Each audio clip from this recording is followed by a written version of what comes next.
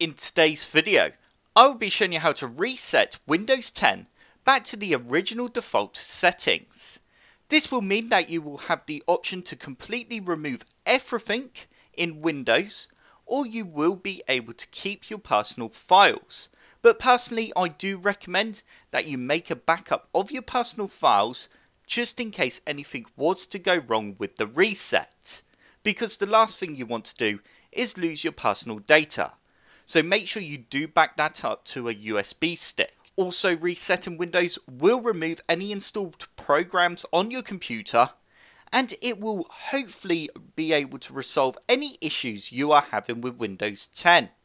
So say you are getting an error with the start menu not loading, or perhaps you keep getting some sort of error message pop up, this will fix those issues.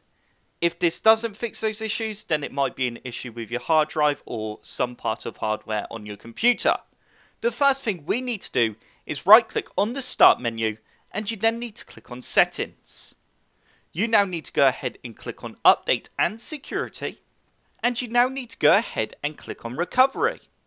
You now need to click on get started under reset this PC, and you will now have two options.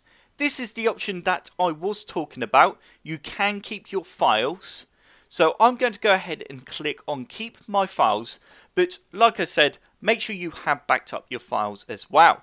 If you don't want to keep your files, then you can click on remove everything. This option will completely remove everything.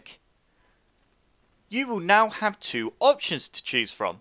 You can either choose cloud download, which means it will download the latest updates and the latest version of Windows from the internet, but you do need to have an active connection.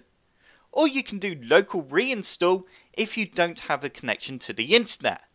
I'm going to go ahead and select local reinstall, and you then need to go ahead and press next, and just make sure you are happy with the current settings, and it will now begin to get things ready. You will then see the final warning. You need to make sure you are completely happy with the options here. As you can see, it says it will change settings back to their defaults. It will keep my personal files. It will reinstall Windows from this device, and it will remove all apps and programs. I am absolutely happy with those settings, so I can now go ahead and press reset. Once you are happy, go ahead and press reset. And as you can see, it is now preparing the reset. Your computer will automatically restart during the process. Once your computer has finished resetting, you will then notice that you will have your original user profiles if you did select to keep personal files.